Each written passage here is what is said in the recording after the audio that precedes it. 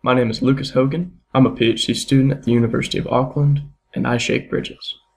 When a bridge is shaken during an earthquake, its response is dependent upon not only its structural characteristics, but also the properties of its foundation and the surrounding soil. This behavior is very difficult to study in a laboratory setting since most bridges don't fit indoors. Therefore, we have to take the lab to the bridge using a process called system identification. System identification is a way to determine dynamic properties of real-world systems. It is performed in 3 stages. First, you put a structure in motion using some excitation source.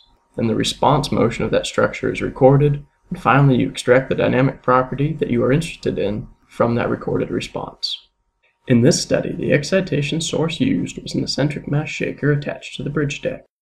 The shaker produces a lateral force by rotating 2 wheels with unbalanced loads in opposite directions. When the weights line up, their centrifugal forces add together. When they are opposite, their forces cancel, thereby transferring rotational motion into a unilateral force. The bridge response was recorded using 2 types of accelerometers. The first type were highly sensitive sensors wired to a data acquisition system and allowed the bridge response to be monitored during testing. The second type were inexpensive wireless accelerometers similar to those found in smartphones.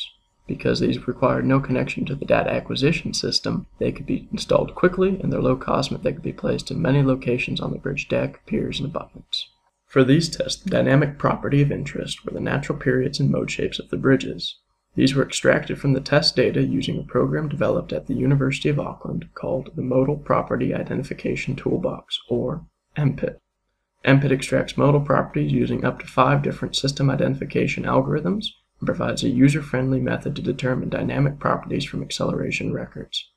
The natural periods and mode shapes extracted from the bridge tests will be used along with soil investigations to create computational models of the bridge, and will allow for a detailed investigation of how bridge structural components and foundations interact with the surrounding soil.